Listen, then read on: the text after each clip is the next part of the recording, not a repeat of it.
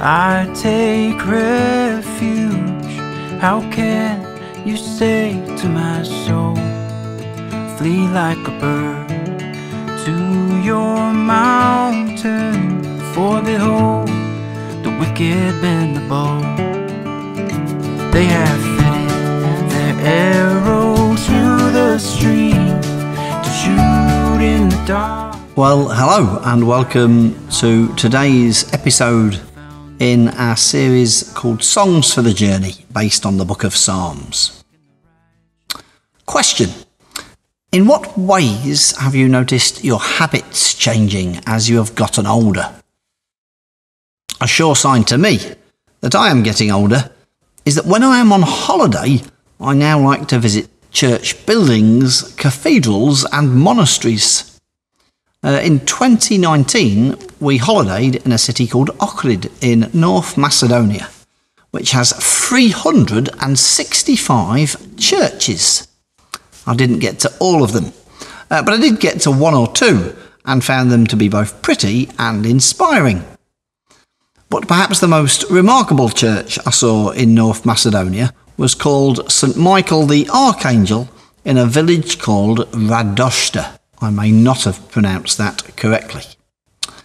St. Michael the Archangel was a church in a cave up a cliff.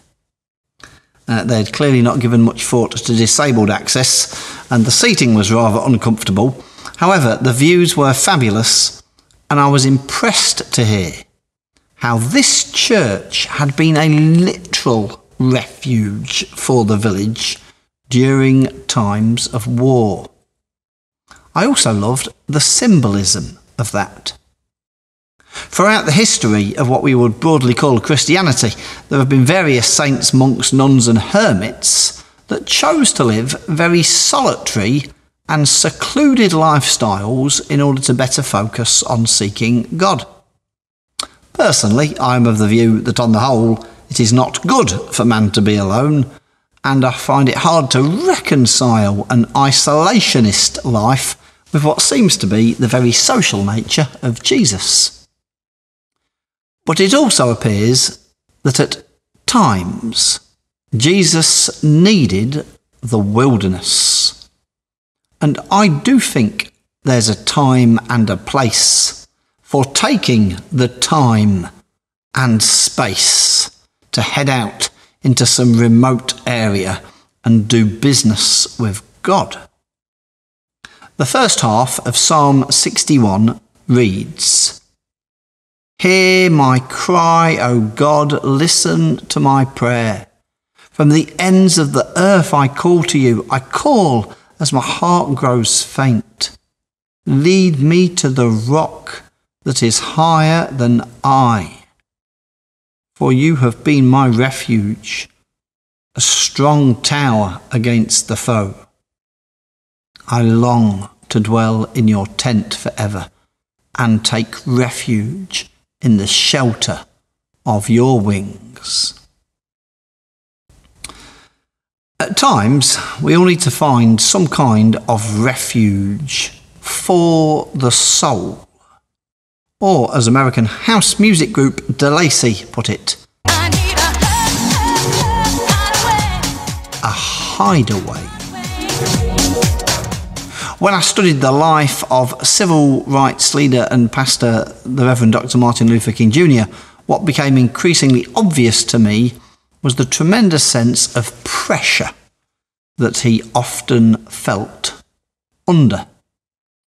Writing on the importance of prayer to her husband, Coretta Scott King said, "For my husband, Martin Luther King Jr., prayer was a daily source of courage and strength that gave him the ability to carry on in even the darkest hours of our struggle." Perhaps what some of us could seek to do amidst whatever burdens and battles we face is to try to carve out that space to head into whatever would be a good and useful wilderness for us, and to find ways and means of climbing up into God's cliffside caves. Perhaps in doing so, we might find that God would be a refuge for our soul. God bless, and have a good rest of your day. For the Lord is righteous, He loves righteous deeds. The upright shall behold His face. For the Lord is righteous, He loves righteous deeds. The upright shall behold His face. For the Lord is righteous, He loves righteous deeds. The upright shall behold His face. The Lord is in His holy temple. The Lord's throne is in heaven. His eyes see. The Lord is in His holy temple. The Lord's throne is in heaven. His eyes see.